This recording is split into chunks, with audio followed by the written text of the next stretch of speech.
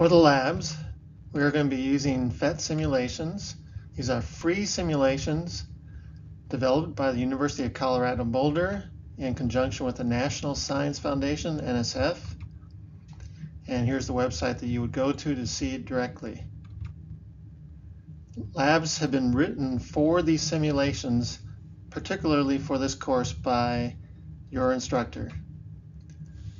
These labs are designed to be parallel with the lecture material wherever possible, and they are very realistic in many ways to an actual lab situation. Sometimes they even give you a little bit more perspective.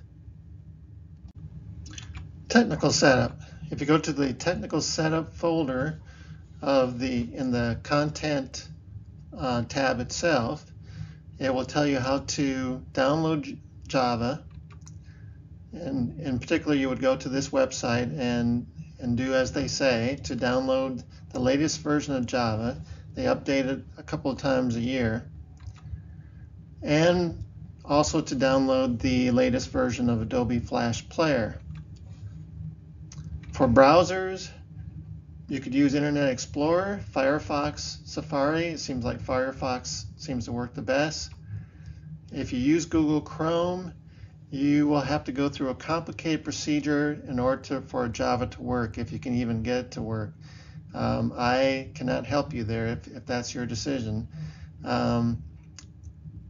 Also, Chrome disables Adobe Flash Player with every one of its updates.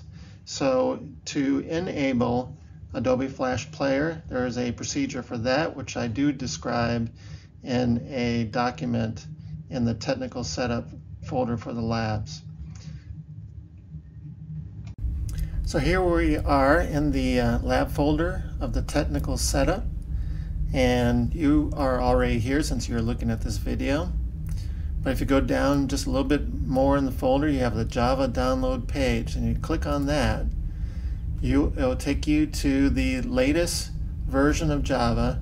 And so if you want that latest version, you click on free Java download here, and you need that in order to run the PHet simulations.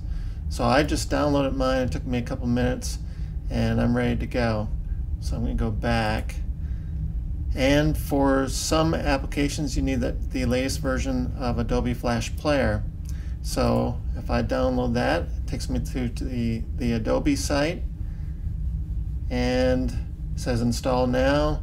Maybe I don't want these other add-ons here. And I would just say install now for the latest version of Adobe Flash Player. So it'd be nice to have that. If you have Google Chrome, you will have to enable Adobe Flash Player in Google Chrome. So you would click on this to look at the procedure to enable Adobe Flash Player in Google Chrome. So we've got the latest Java and we got Adobe Flash Player, and here's a test lab executable just to see that things are working. So I'm going to click on this, and I'm actually working out of Google Chrome right now, but this should open up my simulation in Firefox. So we'll see what happens here. I'll click on that. I'm going to keep this file. You're going to have to trust these files. So what I did was it opened up the file, but it didn't open it up in Google. And we'll open up here and see what we get. It's going to have to open up my Firefox.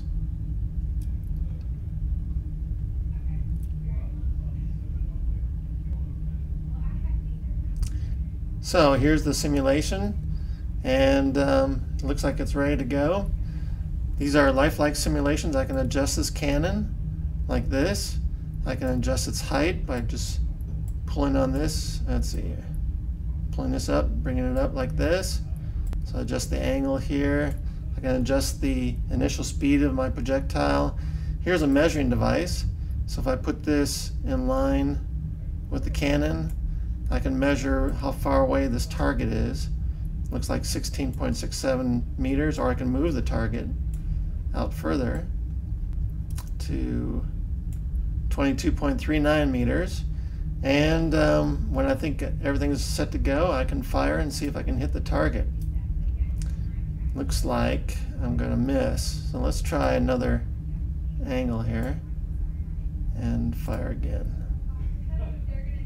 And that one is going to miss as well.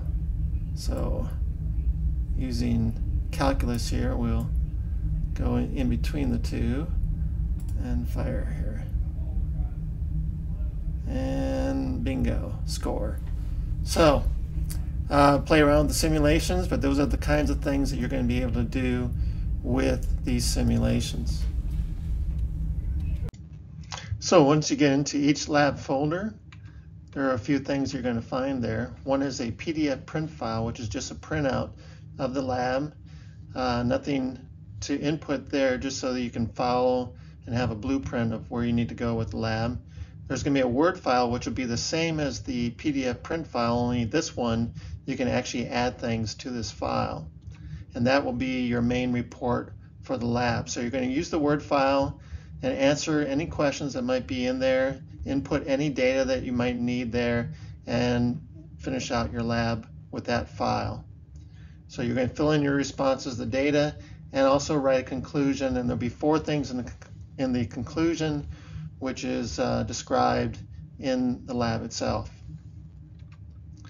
When you're done with your main report on the lab, you're going to save this Word file as a PDF file.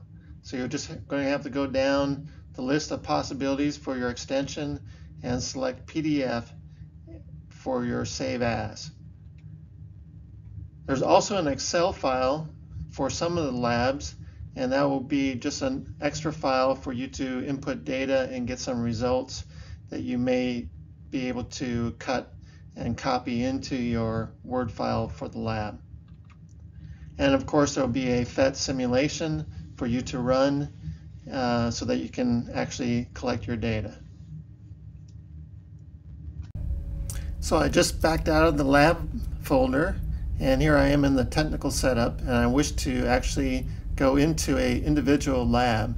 So I'm going to go back into the content, and here in the content I have the chapters with all the information of the course. I have the labs and the weekly quizzes and sample exams, and so I'm going to go into this lab folder.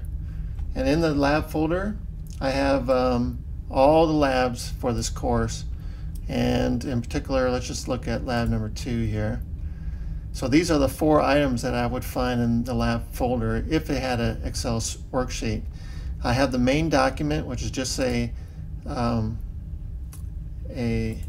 resource for you to look at the full lab. You can't really input anything into it. This is just a blueprint for what you need to go through in the lab if you needed that.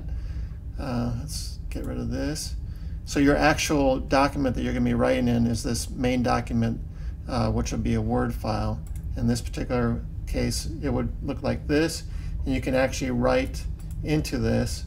Sometimes I have it so that your writing will come out in a red color, so I know what you have written into the lab. And so you'll make your answers and fill in your data as you run the lab into this document, as well as write a conclusion at the end, which should have 4 things in it. Restate the purpose, state the main data values, state the percent error on those main data values, and state at least 3 sources of error on the experiment. If you have 0% error, you still have to state 3 sources of error on the experiment. Once you do all that, write your conclusion, all your data, then you're ready to submit this file, save this file as a PDF file. All right, let's go back to that folder. Excel spreadsheet. If you click on that, here's the Excel spreadsheet for this lab. You would fill in your data here and get some results here. And you can possibly just highlight all of this, cut and paste it into your lab document. This is for launch data at 60 degrees, and this is for horizontal launch here. So that would go directly into your document. And here's the simulation. So you click on that, and I'm going to keep it and open this. So that's going to take me into my Firefox, and here's the simulation again. So all these items are in each individual lab folder: the actual simulation, the document that you modify for submission, and possibly an Excel worksheet, and the PDF file that just gives you a resource for looking at the lab. So when you're done with the lab, you're going to submit it. Submit it with a name with the format of your last name, first name, and the lab number, and save it as a PDF file. So if I were to submit this first lab, it would be golbenjohn01.pdf. Attach it to a course email, which is a message, and send it to the instructor, me, John Golben.